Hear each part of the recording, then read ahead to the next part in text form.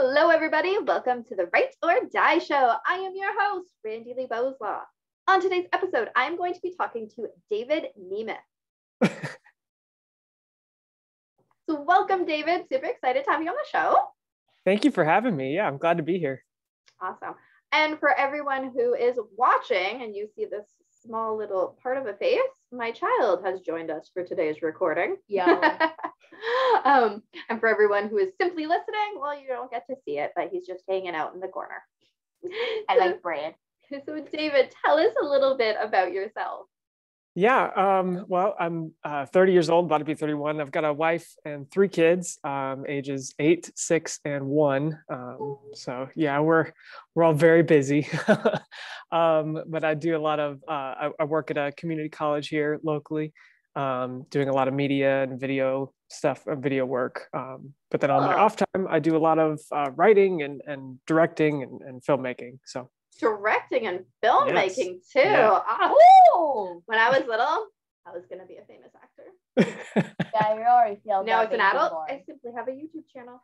It's kind of the same thing. It's just as good. It really is. I don't get paid the millions. Well, there's that. Not yet, anyway. Not yet. Oh, I like that. Not yet. Actually, I keep telling my husband, well, when my channel starts making millions of dollars, this is what my dream home will look like. Let's be real. Moving's too much work. I'll probably just stay here. Exactly. Yeah, there you go. But it's fun to dream. Yeah. Awesome. Any pets that we should know about? I just have the one dog. She's she's getting old. She's a yellow lab. She's, I think, 12 years old this year. Oh, wow. She is getting old. Yeah, she's up there. Okay. Yes, yeah. we have a black lab and a beagle, but he's only like 7, but he probably acts like he's 12 because he just likes to lay around. Right. He's not a playful dog. He's a cuddly dog. Like you can snuggle and cuddle him till the cows come home. But the whole running and playing thing, fetch? What's fetch? Got it. Tried to teach him, didn't work. Yeah. He knows how to do paw. So let's get down to business. Mm-hmm. And let's talk about mental health. Okay. What mental health have you struggled with? Boy, that's a I know. I'm just ripping the Band-Aid off. Let's do it. Let's go. That's what I'll take. But no, I've struggled with anxiety and depression for most of my life. And up until recently, actually discovered that I've been struggling with ADHD as well, just undiagnosed. So usually it's kind of hard to separate like anxiety, depression, and ADHD. It's kind of hard to separate like where one begins and where the other stops and what symptoms are in each, because they can all overlap. But yeah, that's kind of been what I've struggled with most of my life. Oh, okay. And when did you first notice that it was starting? I was very little. I was probably in grade school when anxiety and depression really started to kick in. But then my son actually has ADHD, and he's got a little bit worse than I had it. So once we figured out that he did, looking at him, I was like, see, that's how I viewed the world. That's how I saw things. And so things started to click. Once I knew that it was like, that's what it was, I was like, oh, this world makes sense now. I've had this my whole life. So yes, exactly. Yeah, I've sort of been doing the same type of thing, kind of going, oh, that's just what I did when I was little. Oh, that's just what I do. Right. Okay. And how did you deal with it back then? Not very healthily. So yeah, well, we got to talk about the unhealthy stuff before we talk about the healthy stuff. Exactly. So a lot of my process usually was just, well, let's bury it down, and let's not deal with it. Let's not talk about it. Just kind of personally, I was always like under the impression that emotions aren't good to have, aren't good to feel. So we just shove them, we put them away, especially with a lot of people telling men that, you can't cry, you can't be open with your emotions, you do that. You know, in all walks of life, people always tell us that. And it's like, so you just shove them all down and you just put the anger on top of it, seal the cage and keep going. Yeah, exactly. Until eventually it gets shaken up too much. It goes. Exactly. And then it all just comes out and you're like, Exactly. I don't know what I'm doing now. Exactly. And then it just leads to all kinds of terrible things. So yeah, I mean, it was just a lot of shoving it down, not dealing with it and trying to move on with my life. But eventually it's like, well, you got to deal with it at some point or other. So yeah, exactly. In order to have a good, healthy rest of your life and relationships with your wife, with your kids, you got to deal. You have to deal with it. Yeah. Yeah, exactly. Whoa. Oh, that's a lot. 3 kids is a lot. So when did you decide to start dealing with it in a healthy way? Very recently. So a couple years ago, this is not something I've talked to too many people about, but a couple years ago, It's juicy. It is. The tea is spilling. I dealt with a really low point in my life where the depression and anxiety were so overwhelming and so large that many days in a row I contemplated suicide. You know, just, and it wasn't that I was like, man, this life isn't worth living. I was just fed up. I was done. And it was like, I was just so exhausted, so tired of fighting, so tired of putting up with the crap, so tired of bearing it all under more and more. And then eventually you're just like, you know, I give up, I quit. Yeah. And I think a lot of people who have never experienced that before, so I have also had that. Mm-hmm. I think for a lot of people who haven't experienced that before, they think that people who have those thoughts are just, they're super, super sad. Right. But that's not even close to the case. It's, I'm super, super tired and I just can't keep going. I'm just done. You know, yeah, exactly. And I mean, you know, there's sadness element to it, but I mean, I could have suicidal thoughts while I was still like putting on a smile and being with everybody else and being happy and bubbly and, you know, whatever you want to call it. But exactly.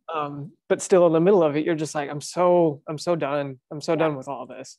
Yeah. And that was kind of a wake up call for me. So I confessed to my wife. I said, you know, I've been having these thoughts. I've which is, I think that's probably the biggest step that people don't usually take. Yes. Is just reaching out. So being able to have my wife and I have a very good relationship. And so being able to tell my wife and be open, be like, look, I don't want to be here anymore. Yeah. And I don't want to do this anymore. And saying, I don't know. I don't know if I need help. I don't know. What do you think? And mm-hmm. and she's you know, she's like, well, if you need somebody to help you, then get the help, you know, go do that. Yeah. So, you know, that was kind of the turning point for me. But I know a lot of people, they don't get that because, and some people don't even have those relationships in their life. Exactly. Yeah. I'm same with you. I have a very good relationship with my husband. So it was very easy to go and tell him, but yeah, not everybody has that. Mm-mm.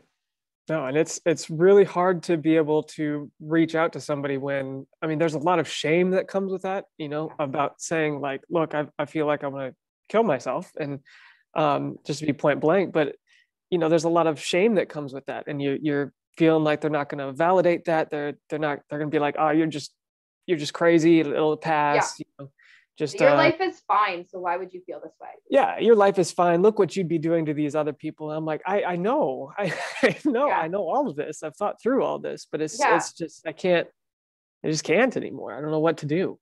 Yeah. And it's you know, I know a lot of people have spoken on it. I've heard a lot of people saying, you know, it's a permanent solution for a temporary problem.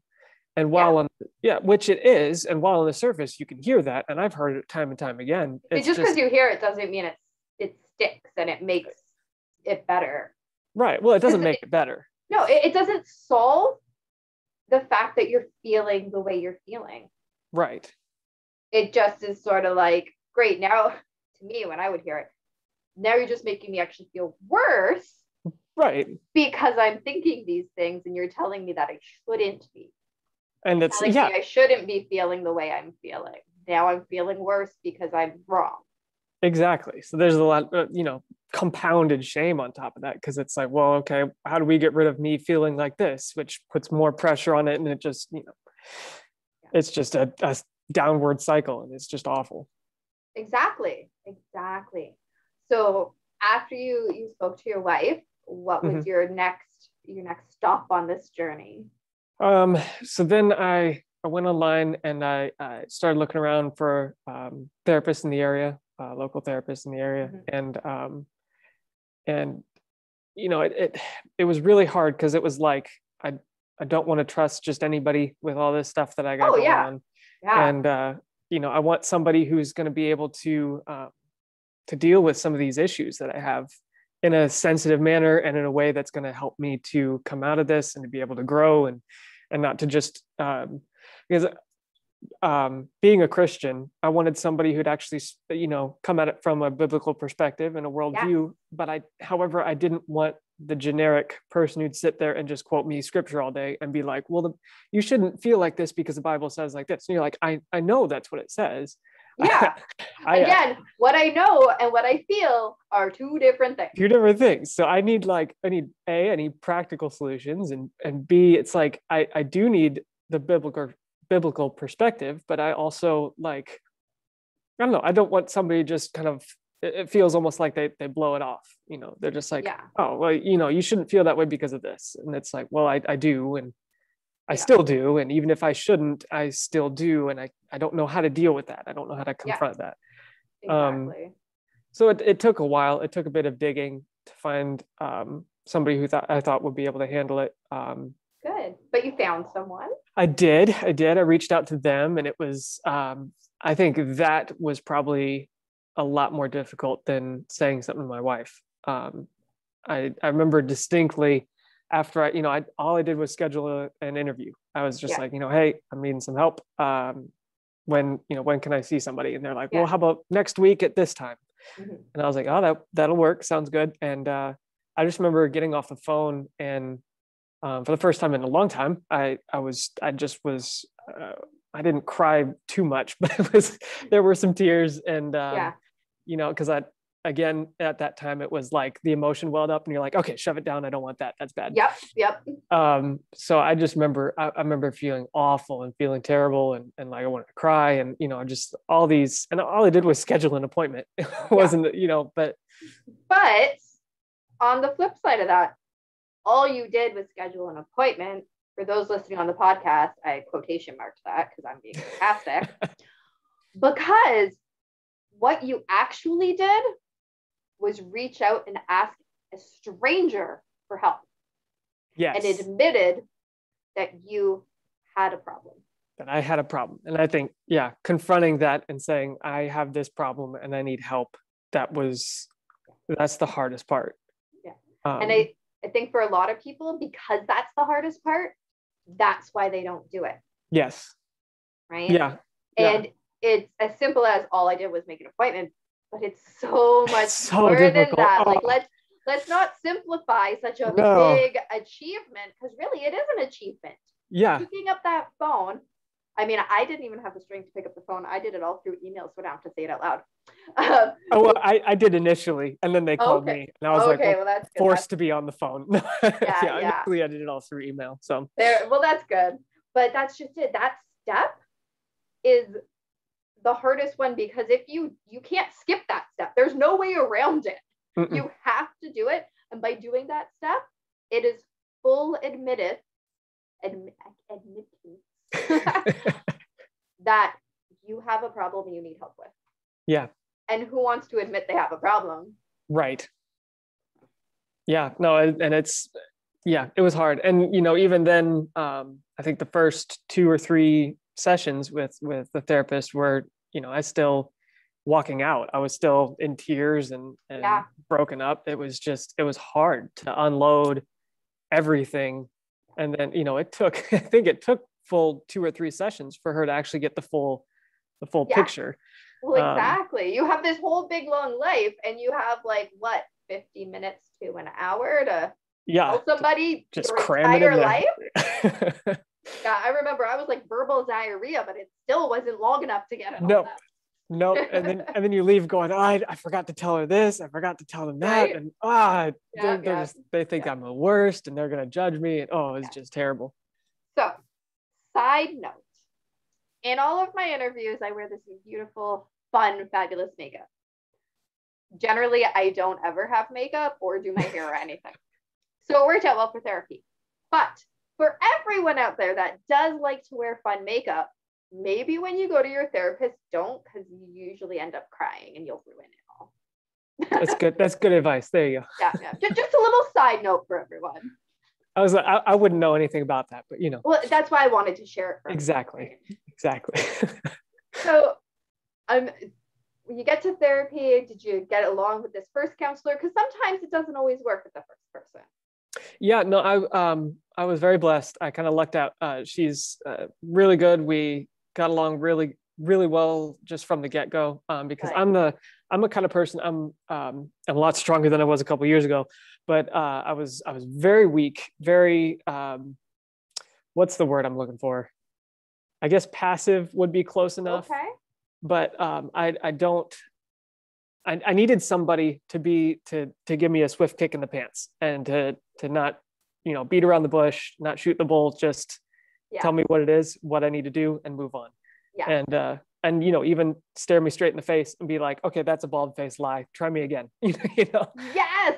Oh yeah. My goodness. I very much appreciate people like that, because when I'm in a depressed state, I am like that, very passive, and I don't know.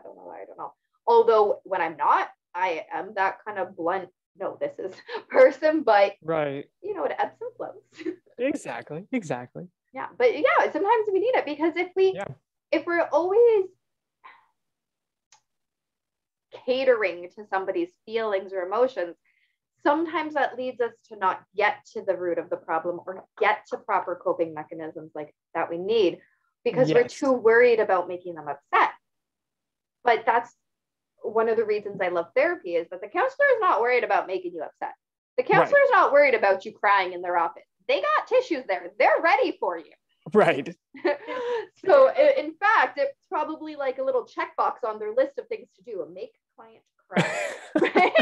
Because everyone I've talked to says that they've cried at least a little bit in a therapist's office. So I think it's part of their training of how to make people cry. Yeah, exactly. But that's just it. You're there to release it all. And when we're releasing all those emotions, tears are part of the package. Yeah.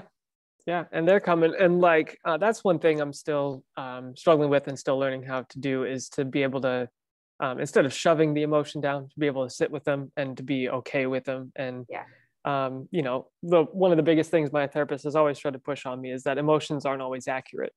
So whatever I'm feeling, and however I'm feeling that a certain situation may be, that may not be the actual truth about what's happening. And so to be able to step back outside, be okay with the fact that you're feeling that, be okay with okay, this is the way I'm feeling 100%. That's okay. However, is that the actual situation, or am I making too much of this? I love it. So my therapist did something similar, but didn't word it in that way.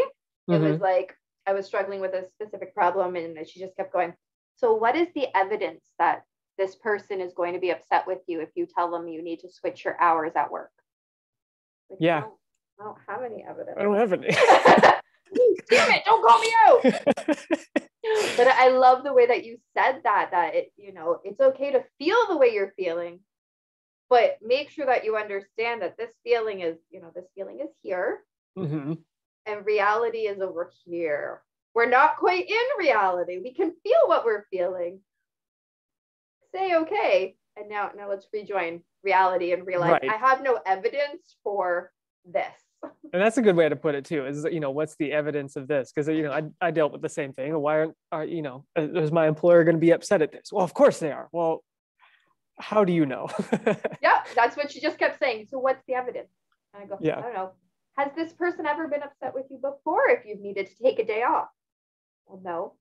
So then I return to my previous question. So then what is the evidence? I don't have any. It's up here. It's all here. Exactly. It's all in my brain. It's not in reality. Oh crap. It's not in reality, I guess. Yeah. Oh shoot. Yep. I guess you've solved my problem. Exactly. That was one of the very, very first things that I worked on with my therapist, because it's a change in perspective. Yeah. And that shift in your perspective of how this situation is then starts changing your emotions, because you're seeing the situation differently. Exactly. There was an analogy that I heard recently from somebody who said, you know how like somebody asked him, they're like, I'm not feeling that way. I know what I should be doing, but I'm just not feeling this certain way. And he said, he likened it to like a very long train where the actions would be the engine and the emotions or the heart of the problem would be the caboose. And he's like, you keep going and you can steer the engine one way or the other. But sometimes it takes the emotions a bit to just come around, because you can go off one track, but the emotions are still headed in the same direction that they were. But eventually they'll course correct and follow after the engine. And that was like, that was a minor light bulb moment for me where, I like it. Yeah, where it's like, at some point, sometimes it just takes, and this isn't an all cases kind of deal. But on a case-by-case basis, sometimes all it takes is just performing the actions that you have to do to get better, that you have to do to stay well, and eventually the emotions will start to come in line and start to follow after you. Yes. Oh, I like that. That is really great insight. So what other really great insights, specifically around coping mechanisms, do you have to share with us? What has worked for you? Wow. There's been, it's like little things that just add up over time. One of those is just, just performing the actions and letting your emotions come behind. I'm trying to think. I know. I was just like, here's a little question. Actually, it's a big question. It's a giant question. Yeah. Cause it's like, oh shoot. It's like, I know most of these, but it's like, some of them where it's just you do automatically, and I don't think about, oh, okay, I got to do this and this and this anymore. But at the beginning, it wasn't automatic, was it? It wasn't always easy, no. So what are those ones? One of them has been, as far as like depression and anxiety goes, one of the big things has been setting boundaries in my life, which is just, it's a hard thing to do. But when it came to places like church volunteering, or my in-laws asking me for a favor, or friends asking for favors, anything like that, back when I was a lot more of a yes man, or my boss asking me to do extra work, whatever it is, a lot more of a yes man. And yeah, I'll do that. Yeah, that's fine. Yeah, whatever. But it led to a lot of depression and anxiety, because I would overload myself. I would do something I didn't want to do. I'd say yes to something that I'm like, I have no intention of doing this, or I don't want to do this. This isn't something, which, sometimes we have to do things we don't want to do, but there's like, those extenuating circumstances where it's like, you do have a specific choice of, do you want to, or do you not want to? Exactly. Like, hey, you want to help me move this weekend? Yeah, exactly.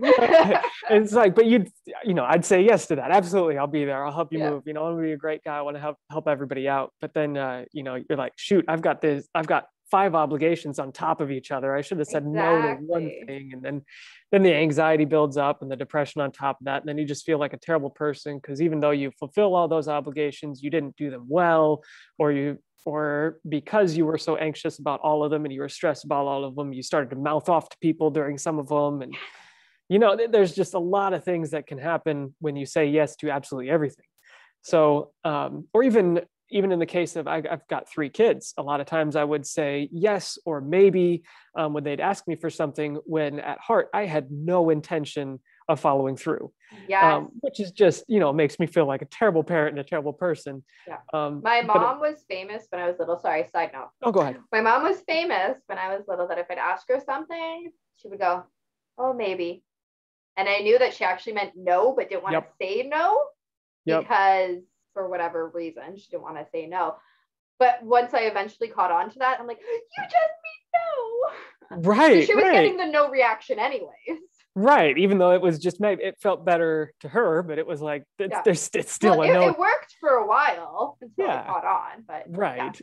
Sorry, side note. No, that's perfect. I mean, that's a great example. And like, yeah, so it was like, well, I had no intention of following through, just like that. You'd say, oh yeah, maybe. And it's basically just shove it to the side. I'll deal with it later. And then you never deal with it. And so it becomes a no. Yeah. And so one of the biggest things I've had to learn is just how to set those boundaries and be like, okay, objectively look at something. And if someone asks for help, okay, not only am I capable of doing it, but do I have the time? Will I be able to do this for you? Will I be able to help you out? And and my kids ask me for something. Hey, Daddy, can we watch a movie tonight? I won't be like, oh, maybe, or go ask your mom, whatever. If I have no intention of letting them, it's just going to be a solid, absolutely not. No, we're not doing that.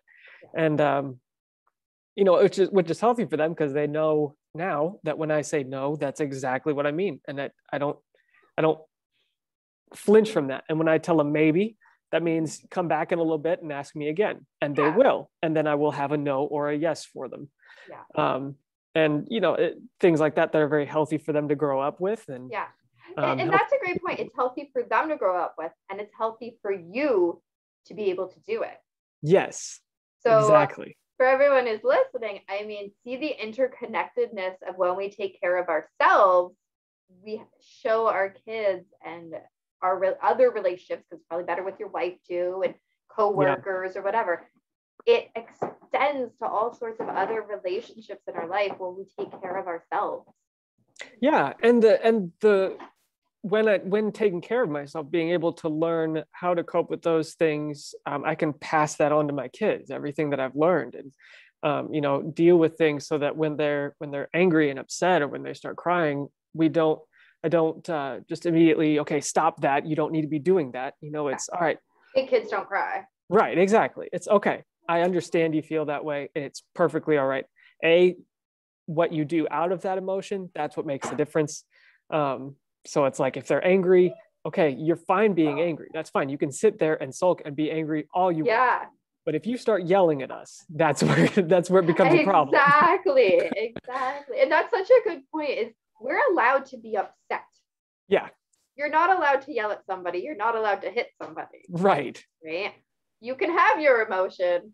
Definitely don't hit somebody. But you need to understand there is a line. There's a line. You cannot cross this. Or if if they're crying or sad about something, or if they hurt themselves, a lot of times my son will hurt himself, but then he'll overextend the crying and the screaming from hurting himself, and you're like, okay, the drama of it all. Yes, exactly. And you're like, yes, it did hurt. I get that. Pull it back though. That's a bit much. Yes, exactly. Oh, it's not that the emotion itself is bad. It's just that he's trying to get the attention and trying to gain the drama, and the sympathy. Like, okay, you had it, and then now and then you lost it. You lost it. Yeah. Oh man. Yeah. Those are, see, even though you're like, there's stuff I do automatically, and maybe you do that automatically now, but that is such good information for somebody who's just starting on this journey. Yeah, that's true. And it's just, you don't think of that. The farther you get through there, you don't think of all those little things that you've added. Yeah, but all those little things you've added, like you said before, it adds up to a really big change. Yeah, absolutely. That's where we have to start. We have to start with small changes, right? Like, so I'm a personal trainer. I don't tell somebody, go and do 100-pound kettlebell swings when they have not got up off the couch in the past year because of COVID. That's just totally unrealistic. On the out. So it's the same thing. It's the same thing with our mental health. You can't just tell somebody, oh, change your perspective and your thinking. That doesn't work. No. If they haven't been able to sit with their emotions and understand their emotions and understand where it's coming from, and is there evidence? Right. It's a journey. It's a process that we have to learn. Yeah, absolutely. Yeah. Do you have another real good one that you used? That one was just so good and juicy. Oh, thank you. You're like, oh, now I have to top it. I know. You don't have to top it. No pressure. I'm trying to think back to like you were saying, people just starting out, and just kind of the things that helped in the beginning. But honestly, other than not only, I guess, not only the initial reaching out, but being able to have somebody that you can rely on for support while once you're getting help. So for me, that was both my wife. I would be able to come after therapy sessions and talk to my wife about things and kind of process a few things, but also my older sister. Good. And she's been one of my biggest advocates to get some personal help. And I haven't told her everything, but I'm sure now she'll watch this and listen. But excellent. There you go. Wow.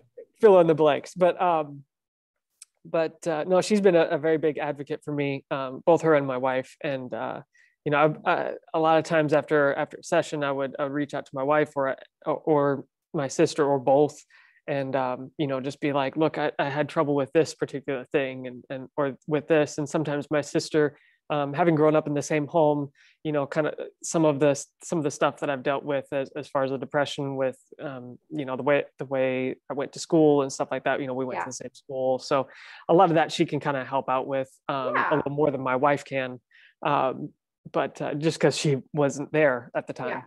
And so, I'll reach out to her, and that helps a lot. And I'm able to talk to her about some things and to process some things. So, and a lot of times she'll just say, it's okay. That's perfectly all right. You're feeling that way, and that's totally fine. Recently I just told her that I was like, you know what, today I'm feeling really down. She was asking how I was. I'm like, I'm feeling really down. She's like, well, that's normal. You're fine. You'll be okay. And you're very strong. And she was very encouraging, but didn't look over the fact that it was like, I was feeling down. She's like, it's okay that you feel that way. Allow that to happen. But, and then she added some encouragement on top of that. But to be able to have somebody like that in your life really helps. And if you don't have somebody in your life like that, I promise you there's absolutely somebody out there. And all it takes is the same thing as reaching out to a therapist. It's just reaching out to somebody who it's taking a chance. You might be like, well, I don't know if I can trust them with this. I don't know if I can trust them with that. But being able to take that chance and be vulnerable for just a little bit, it helps so much in the long run to be able to do that. And you'd be surprised to see how many people out there are actually a lot more supportive than you'd think. A lot of the louder people who are the people who are against, and have the stigmas against mental illnesses are usually a lot louder about it than the people who don't. That's why I'm starting to be louder. Exactly. There you go. And so, usually it's just finding those people who aren't as loud about it. And a lot of them will be a lot more supportive. And even if they don't, my wife doesn't fully understand everything I've gone through. No. And it's somebody who supports you doesn't need to fully understand it. No. Because to be honest, somebody who hasn't experienced it can't fully understand it. Yeah. Just like I can't fully understand somebody that has schizophrenia. Right. But it doesn't mean I can't support them. Right. You can't be there for them. You're there for them, and you can help them and walk through it with them. And my wife has done that. And she's like, and I have absolutely no idea what that feels like. But what do you need from me? Exactly. It's like that's the best. So I just had a thing pop into my head. So my grandson, he loves Frozen 2, everything Frozen. So we've watched Frozen 2 a bajillion times. And I reference this movie a lot just because it plays in my house so often. Right. But for anybody who hasn't watched it yet, I'm sorry, I'm going to spoil a little bit for you. But after Elsa and Olaf, have you seen it? You might want yes. To hear it. Okay. No, I'm fine. So after Elsa and Olaf die, and Anna's left by herself, and she's singing her depression song, really, which I love that song. It's a good one. But then she's running from the rock giants, and Kristoff comes and sweeps her off her feet. He goes, "What do you need?" He has no idea what she has just been through, no idea what she is feeling, just like your wife doesn't understand fully your situation. Right. But it's, what do you need from me? What do you need? I'm here. What do you need? Mm-hmm. So that line from the movie, it speaks volume. It speaks volume about love, because it's not being a macho. It's just, I'm here for you. But it speaks volume about helping somebody even when you don't understand it yourself. because exactly. we don't have to understand it ourselves in order to help somebody else.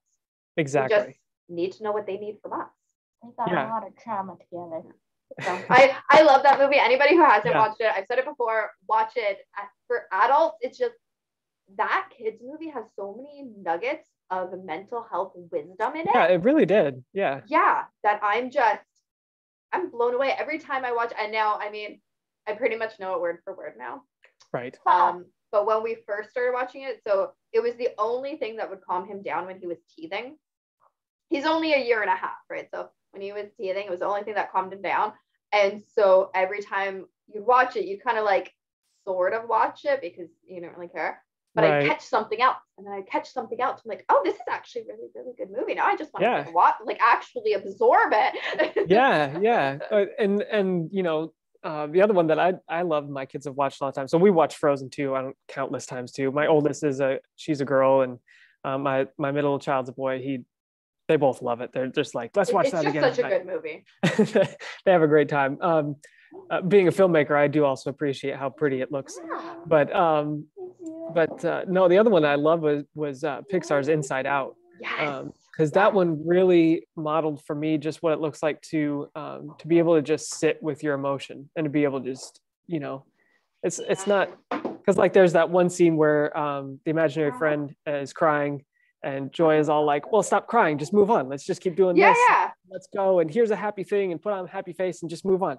And then Sadness just comes and sit down next to him and just talks to him for a minute and then lets him cry, lets him deal with it. And then he gets up and moves on and he's fine. You know, maybe not fine, but you know, it's like, all right, I've let out what I need. Better. He's better. He's not perfect yet. Not perfect, but it's better. I've let out what I needed to get out.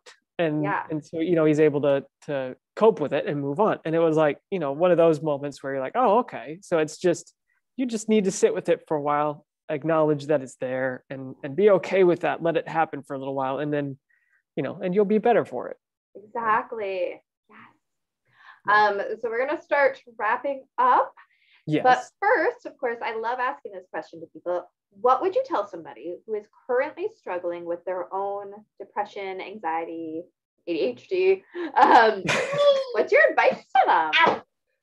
Oh, geez. What's my advice? I think, honestly, the biggest one is kind of, I hate to beat a dead horse, but I think the biggest one is simply just reach out, make sure you've got other people around you. And I know it's super scary and, you know, there's a lot of shame that goes into that. And a lot of times you think, well, no one understands what I'm going through. No one will understand. And they'll just think of me as weird. They'll look down on me. They'll think less of me. But it actually takes a great deal of strength to be able to reach out. And there's an incredible amount of strength there.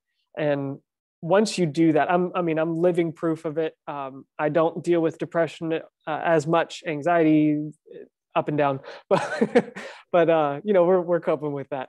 You know, the strength that's there and the strength that comes with reaching out and just to be able to say, look, I'm dealing with this. I don't know what I need, but I know that I need help. I can't do this alone. Yeah. Because I don't believe that we're made to do this alone, that we're made to do any part of life alone. And the strength that comes from being able to reach out and being able to come alongside with other people, or just saying, look, I need you to come alongside with me for now. I'll help you later. But like right now, if nobody helps me, I don't know what I'm going to do. I'm hopeless. And so, you know, just being able to understand that it takes a great deal of strength and that it's not coming from a place of weakness to reach out, but it's coming from a place of strength. Yeah, I love it. And it's not beating a dead horse. It's reiterating a super important point. Very much so. And ensuring that everyone really absorbs that point. Yes, absolutely. So tell us a little bit about your book so that people can find them, get their hands on them. Well, by everyone. Most of my books are still manuscripts. I do have some films that are out there, some short films, and we've got a feature that's coming out. If you want to look at all of our stuff is on 7thsummit.tv. So 7th with the little th, summit.tv. And you can follow us on Facebook and Instagram as well as that website. And all of our stuff is on there, all of our films. So, and all of the films that are on there were written by myself. So there's one that actually deals with more or less the mental illness and the depression and stuff like that. And it's called Down. It's one of our more recent ones. Cool. I don't want to spoil anything, but there's, it's a great deal of, it's a very mental struggle, that film. So it's a little, cool. so it's a one to check out. Yes, that is fabulous. Yeah, being a screenwriter is still being an author. Like, yes. Right? Yes, absolutely. So awesome. So people need to go to that website, check out those films. Mm-hmm. And where can people find and follow you? Find and follow me. I believe I'm on like not stalkery, but right. We don't want to do stalkery. I mean, you can find me on Facebook. You can find me on Instagram. I'm my handle is the One True Nerd Night with a K. So yeah, that's fantastic. I'm totally judging. Absolutely. And I will welcome that judging. That's fine. I'm a big nerd and I own that. That's good. Mine. That's what you gotta own it. I own it.